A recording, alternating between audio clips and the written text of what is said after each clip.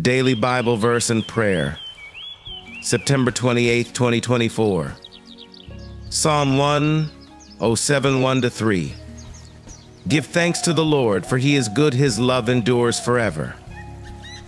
Let the redeemed of the Lord tell their story, those he redeemed from the hand of the foe, those he gathered from the lands, from east and west, from north and south.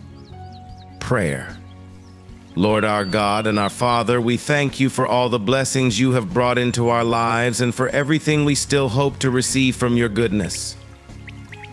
We thank you that through your Spirit you will work more and more in us and in all people, so that we are not held back by any human considerations but can go toward a higher goal.